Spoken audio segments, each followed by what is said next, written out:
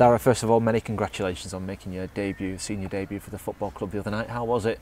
Thank you. Yeah, it was a great experience coming on, especially to a home crowd, which is even better.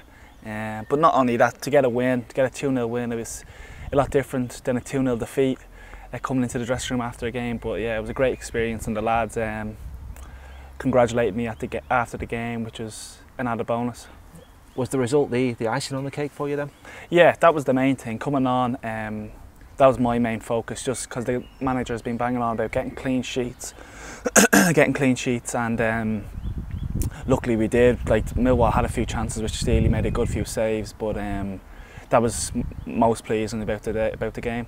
So tell us, what's going through your mind then when you see Killer pick up that injury and he's hobbling around just before half time?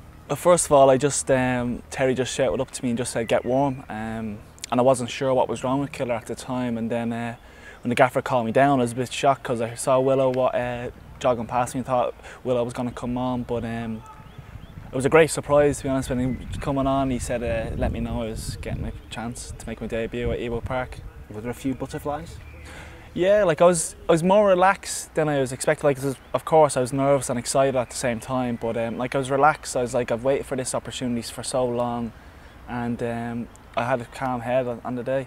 And the summer now, will it be one where you'll be thinking almost straight away ahead to next year and being that little bit closer to? Yeah, it will be. Like, I have one eye for next season. Like, it's going to be a big year for me. Like, I'm 21 now. I need to start making that step.